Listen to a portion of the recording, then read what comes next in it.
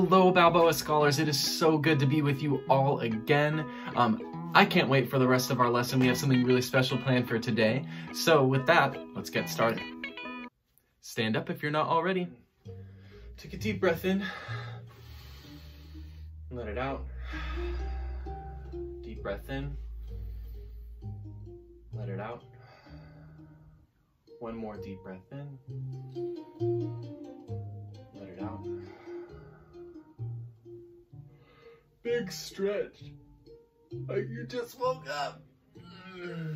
Roll your shoulders forward 5 times. 3, 4, 5. Roll them back 5 times. 1, 2, 3, 4, 5. Roll your wrists around and your fingers. Just feel loose. Crack your knuckles if you need to, or your fingers. Very good. One more deep breath in. Now reach up as high as you can. Stretch up onto your tippy toes. Get as straight as you can, and then slowly go down and touch your toes if you can. Feel a stretch in the back of your legs. And just hang there for a second. Now don't go up too quickly. Just slowly stand up. And when your head gets to the top, roll it around a few times in one direction. Don't go too quickly. You have to be nice and relaxed today. Go the other direction.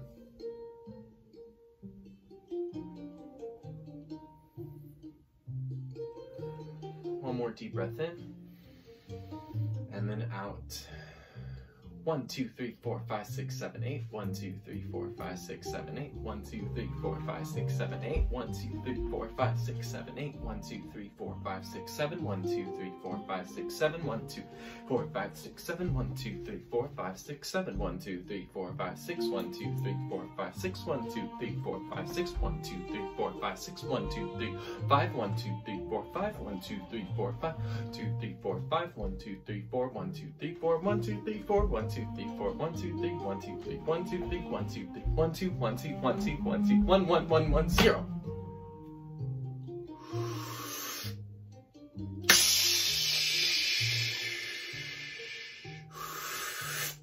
Hold it. Don't let it go. Let it out like you're letting it out through a straw.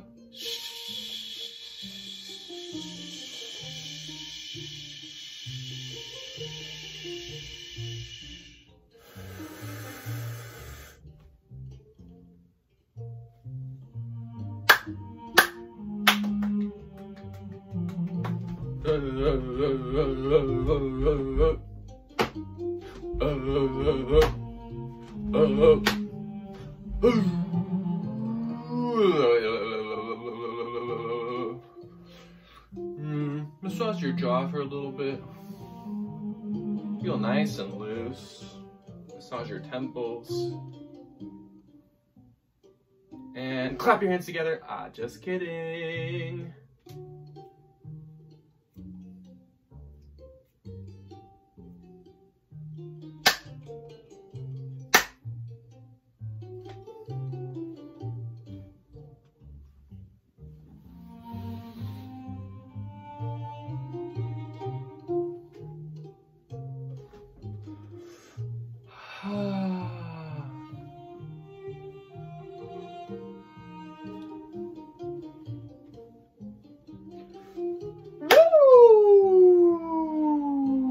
All together. Woo! And shh, shh, shh. He, he. Ha, ha, ha. And with that, please take a seat. Now, moving on to Zumba rhythm. For Zumba rhythm, the only thing that we're going to be adding, along with ta, tiki, tiki, grasshopper, cinnamon, is we are going to add in syncopa from last time. Here we go. As we can see, our first rhythm will be syncopa. So if this is our beat, it's going to sound like this. Syncopa. Ready? Go. Syncopa, ti-ti-ta. Syncopa, ti-ti-ta. Tiki-tiki-ti-ti. Syncopa, tiki-tiki-ti-ti. Syncopa. Cinnamon, grasshopper, tiki-tiki-ti-ti. Cinnamon, grasshopper, tiki-tiki-ti. Tiki-tiki, syncopa, tiki-tiki. Good. So this one isn't as challenging necessarily, but as it speeds up, it's going to get a lot harder. 1, 2, ready, go. Syncopa, ti-ti-ta. Tiki-tiki-ti-ti, syncopa. Cinnamon, grasshopper, tiki-tiki-ti-ti. Tiki-tiki, syncopa, tiki-tiki. Make sure you don't rush through syncopa. Even I want to, so stay in control. 1, 2, ready, go. Syncopa, ti-ti-ta. Tiki-tiki-ti-ti, syncopa. Cinnamon, grasshopper, tiki-tiki-ti-ti. Tiki-tiki, syncopa, tiki-tiki. Awesome job. Okay, here we go, the extra fast one.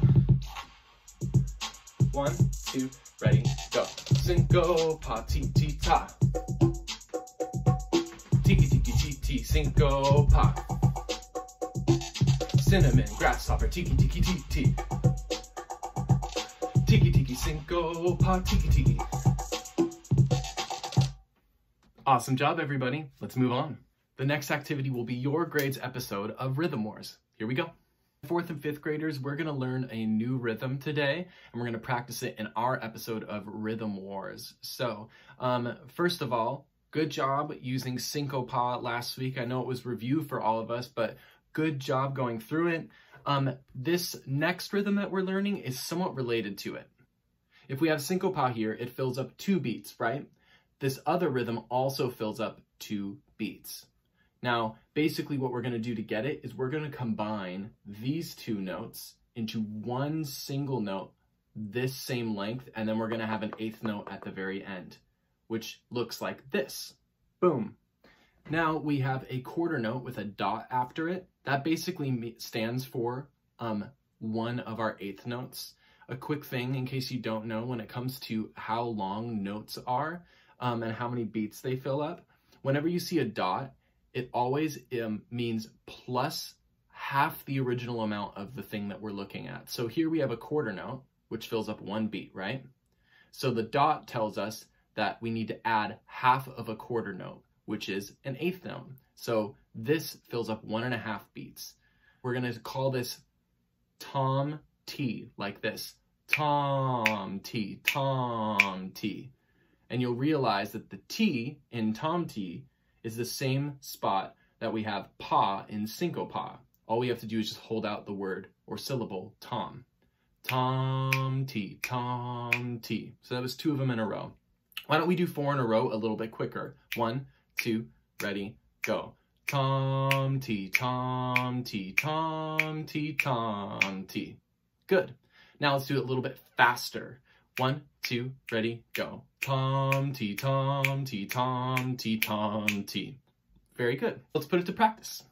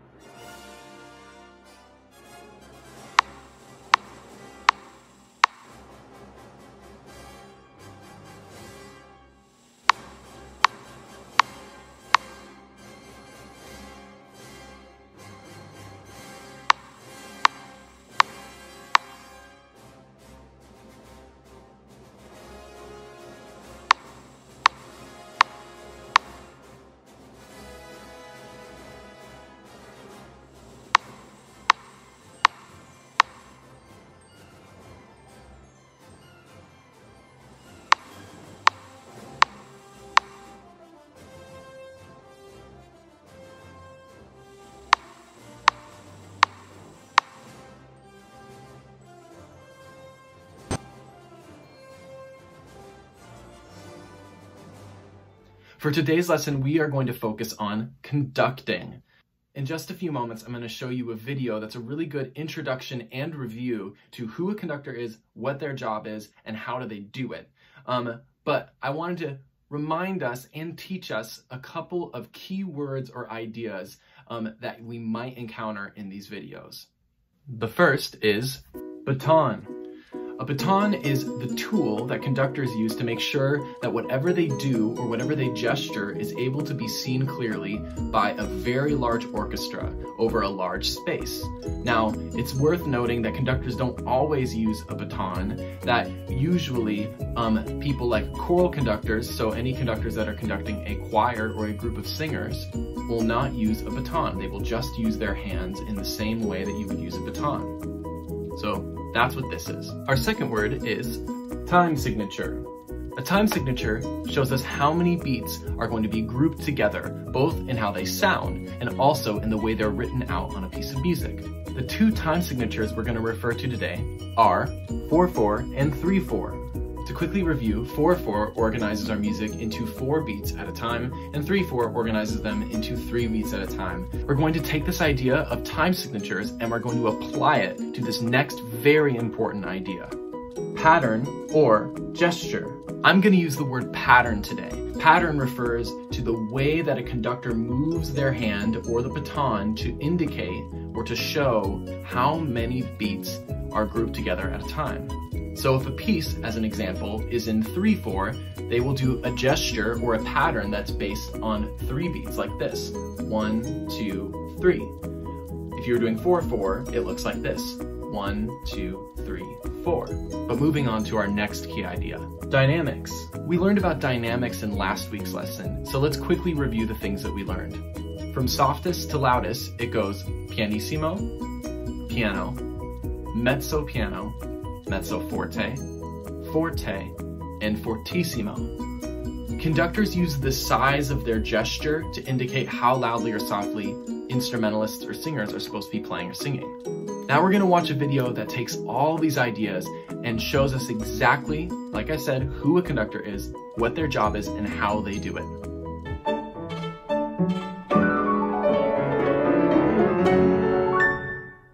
Hello and welcome to NPR's Class Notes. I'm Allison Young. Have you ever wondered what a musical conductor actually does?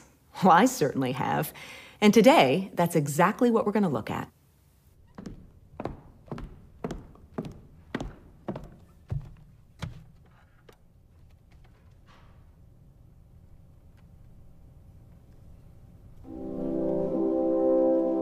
This person is called the conductor. The conductor is the person who keeps all the musicians of the orchestra and their different instruments together and on track. But a conductor does much more than that. What do the arm waving and all those other gestures mean? You might even wonder why a conductor is needed in the first place. If the musicians in an orchestra know the music in front of them and are following the score, can't they just perform on their own?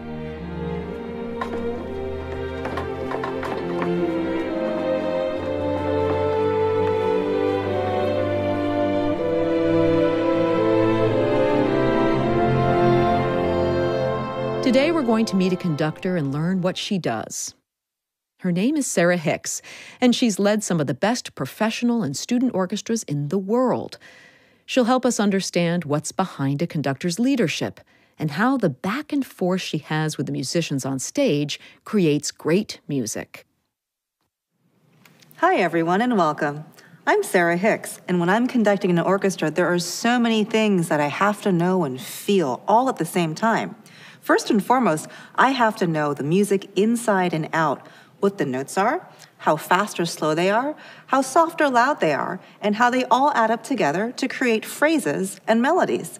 I also need to know the instruments the musicians are playing, what they sound like by themselves, what they sound like together, and what the effect is on me and the audience. In an orchestra, there are 4 families of instruments: the woodwinds, the brass, the percussion, and the strings. And since they're not all playing together at the same time, I need to know how to cue instruments to bring them in. Also important to know is the rhythm of the music, the time signature. Is it in 2/2? Is it in 3/4? Is it in 4/4? My gestures tell the musicians what to do. And finally, since musicians are spread across the stage, I need to know how to get their attention all at the same time so we can start together, and when the music is ending, how to stop together. Let's talk about time signature here. So that music you just heard was by Engelbert Humperdinck from his opera, Hansel and Gretel.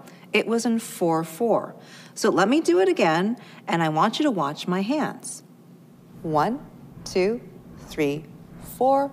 1, 2, 3, 4. You want to try it all together? Yeah. So take your right hand. I'll take my left hand. We're going to start up here. We're going to go down, to the left, to the right, up, down, across, across, up. 1, 2, 3, 4. And that's your 4/4 pattern. Let's try one more beat pattern. This time not 4/4, but 3/4. And this is music from the Concerto for Orchestra by the Polish composer Witold Lutoslawski.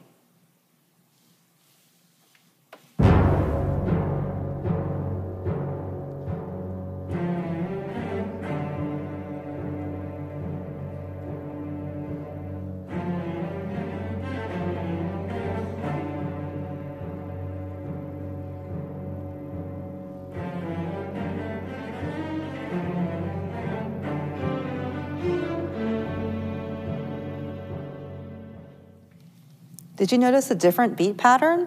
So instead of 4 beats, there are 3 beats, and it looks something like this. 1, 2, 3, 1, 2, 3. Want to try that? Yeah. Take your right hand, my left hand, down to the right, up, down, right, up. 1, 2, 3. And that's your 3/4 beat.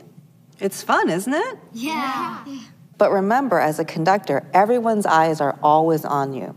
And the musicians are counting on you to keep the time and to keep them together, and also to help them express what the music's all about. So does anyone have any questions? Yes, Gabby? How does the conductor show the orchestra when to play loud or soft? 2 ways. I can make them play loud by making my gestures bigger, and soft by making my gestures smaller. Or I can raise my arm or lower my arm. Yes, Olivia? How does the conductor show the orchestra how to play fast or slow? Well, I show them with the speed of my beat. I can start at one tempo, and then I can speed up my beat to make them faster, or slow down my beat to make them slower, and they'll follow me. Henry? How do you let musicians know when to start playing? I usually give them a cue, sometimes with my hand, sometimes with my finger, and sometimes if I know they're going to be too loud, with my whole hand like this. Sala? Who's your favorite composer to conduct and why? It changes every day. Sometimes it's Mozart because I love his precision. Sometimes it's Mahler because he's so emotional. And sometimes it's Leonard Bernstein because he's bubbly and boisterous. Yes, Gabby? What made you decide you wanted to be a conductor? Well, I was a concert pianist when I was in my teenage years. I hurt my hands and so couldn't play the piano, but my dad told me you can still hold a stick. And so I started conducting when I was 17. So now you know the conductor is not just some funny or unnecessary person waving their arms around. They're actually the leader. They guide the musicians to play together and make the best music they can. I wanted to give you another example before we get to our activity so that you could really understand what I think is maybe the most important part of a conductor's job. Not only are they supposed to be up there during a performance, but they also are in charge of making sure the orchestra or the choir, whoever they are conducting, creates a cohesive sound and that they all know what story they're trying to tell through the music. I want you to watch a video of one of the most famous conductors in the world. His name is Gustavo Dudamel, and he conducts the LA Philharmonic, which actually lives right here in Los Angeles. This is a video of their rehearsal, so they're all practicing this piece together, and I want you to see some of the things that he's doing in order to create an even better sound. Because the thing is, the LA Phil is one of the best orchestras in the world. They could play almost anything really well right off the bat. But Dudamel's job, the conductor's job, is to take things from good and make them great. So I want you to see the ways that he does it. Everything in the point of justo. You know, justo means justo. You know, is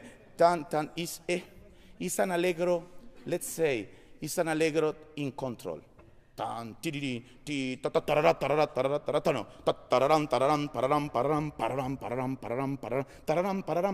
think that keep more this dramatic feeling holding the tempo. Not in ritardando or in pesante, but holding all the time the tempo. Pararam, pararam, pararam, pararam, tiririn, tiririn, tiririn, tiririn, pararam, pararam, no, pararam, pararam, pararam, pararam, with the chance to be expressivo there, okay? Two before Dolorita. This, jam, pam, tan, tam, we have to be a little bit more pam, pam, you know, these are tinta, pam, pam, pam, pam, pam, pam. Two before D, three, and.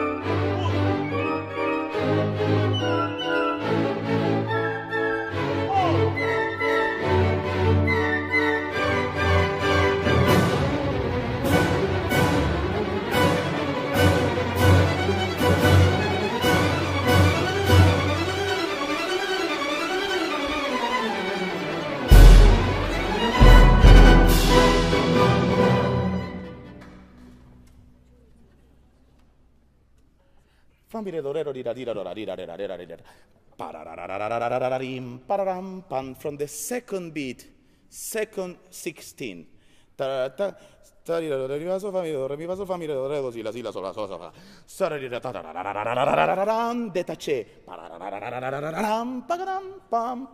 Okay? Which letter is the complete passage? E. E.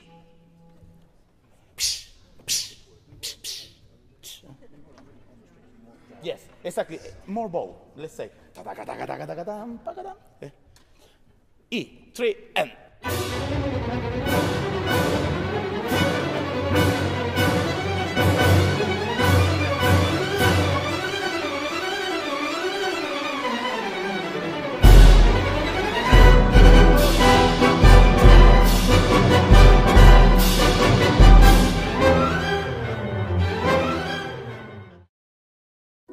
I hope you guys found that really cool. I love that part in the end when all of a sudden the strings play that part exactly the way that he wanted them to, and it added this extra element, this extra excitement to the music, which was really cool. If you've enjoyed the videos that I've given you, there's one more I'm gonna put in the link below. This one is probably more for 3rd, 4th, and 5th graders, but if you're in 1st and 2nd grade and you really like this stuff, please watch it. It's very interesting. The link is below in the description of the video.